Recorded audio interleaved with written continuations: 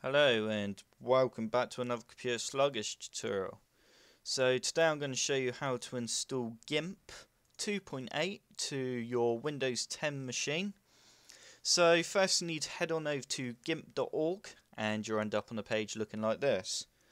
So now you need to simply select this download button, this download tab, right, and scroll down. So we want the .exe file, we do not want the torrent file, okay?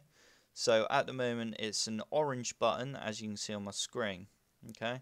But it should always say .exe, not .torrent, okay? To do a torrent file, you'd need a torrent client to then open up the torrent file and download the setup file, okay?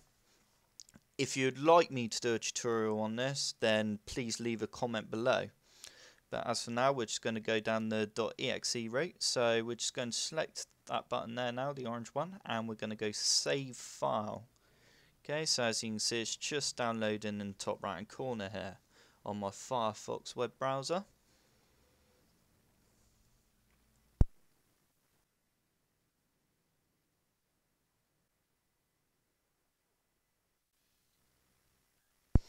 Okay, so once the file is downloaded, we're now going to select our download tab and we're going to select the .exe, so the setup file, and we're going to now go yes. Okay, and we want English, or select the language that you want. Okay, so as for Gimp, it's a trusted program. You can go customize if you want. It's not really necessary, but we're going to go that way today. So we're going to go next, and we're going to install it to our program files on our C drive. Next, next. Okay, so obviously here you can select what file types you want to associate to Gimp. Okay, but we'll leave it to the default for now. So we're going to go next. We're going to create a desktop icon. Okay, next, and install. Okay, so as you can see, it's extracting all the files now. So just installing the program. Should only take 2 seconds.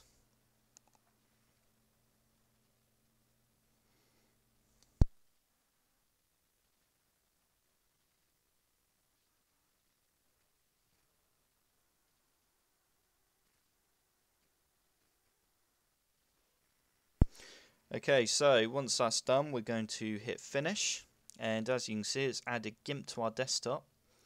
We're now just going to double click the shortcut there, and as you can see, it's loading all the data files. Okay, so it does this every time you open up Gimp.